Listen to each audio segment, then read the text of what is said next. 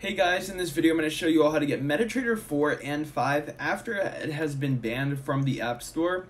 So you're going to be able to still get it here in 2023 and pretty much use it to go ahead and do whatever you want. You can still do trading, buying, and everything like that, guys, still without any issues. As you can see, I've been using it right here.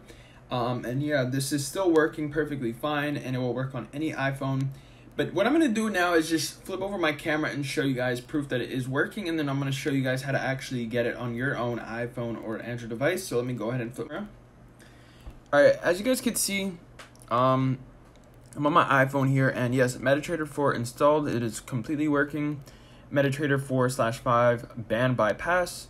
Successfully bypassed App Store ban. Enjoy using the app. So we're going to tap OK. As you guys can see, it is fully functional. And yeah, we can go ahead and use it. And just to show you guys, if I go in the App Store, and I go over here, and then I type in Metatrader, you're going to see that it's not even like popping up anymore because it has been removed. Yeah, as you guys can see, it's nowhere to be found. They've completely removed it from the App Store. So, luckily for us though, with this method, you'll still be able to use the app, and it literally takes only a couple of minutes to set up. So, the first thing that we have to do though before we can actually, install the app, guys, is you just have to change some settings really quick on your iOS devices, and this is just to ensure that your device is compatible for the install. If you're on Android, you don't have to actually do this step.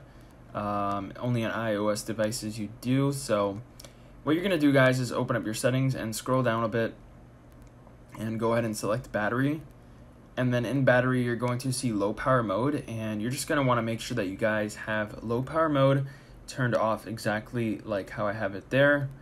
And then once you guys do that, you're going to want to exit from there, and then you're going to go up a little bit and go to general. And then in general, you guys are going to scroll down and select background app refresh. So once you guys are in background app refresh, you're going to select it here in the top. And then you're just going to make sure that you have background app refresh turned on to either Wi-Fi or Wi-Fi and cellular data. So as you guys can see, I have it turned on right now to Wi-Fi and cellular data. Wi-Fi or Wi-Fi and cellular data. And yeah, it's perfect. Just make sure that it's not off. And then once you guys do that, you're going to exit from here. And then you're going to scroll up a little bit. And you're going to select the About option here.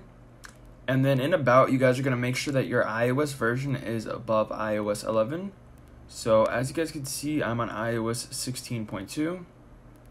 And then once you guys do that, that's going to be everything you have to do in general. But now we're going to scroll down a little bit and go on over to Safari. You're going to open Safari. And then once you guys are in Safari, you are going to go all the way down and go to Advanced option here in the bottom. And just go ahead and make sure that JavaScript is enabled exactly like that. So you'll know it's on because it will have like the green color on it.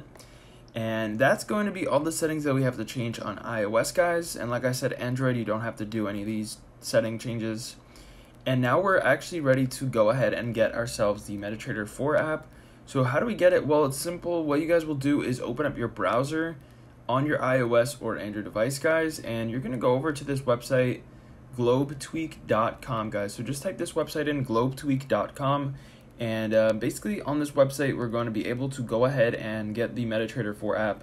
From here, just go ahead and make sure you spell it correctly, and then you'll have a search bar on there, and you just find Metatrader, and then you install it, and you guys should be good.